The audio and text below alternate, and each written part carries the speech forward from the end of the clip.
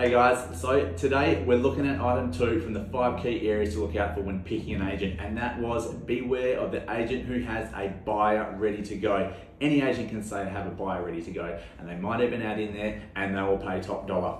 Just about every property we list in the current market has 50 plus buyers that miss out, so it's real easy for agents to use. I get it, it sounds enticing, agents can be convincing, and the stakes are high when it comes to selling your home. But the idea that a buyer who hasn't even seen your house yet is just going to rock up, pay the dream price, knowing there's no competition, is highly unlikely. In most cases, the agent's only angling to get you signed up and then get the property to market. So what was the value of having this buyer? It's being advertised anyway, and that buyer would see their property online regardless. So in short, there is no value. Sure, in some cases, the agent might be onto a hot buyer who might be a perfect match for your property, and this could save you some marketing money and home open fuss. In which case, give the agent a 2-week listing agreement. It's plenty of time to figure out if they are for real or if it was just a play, and that way you aren't locked in. I see and hear this happen all the time.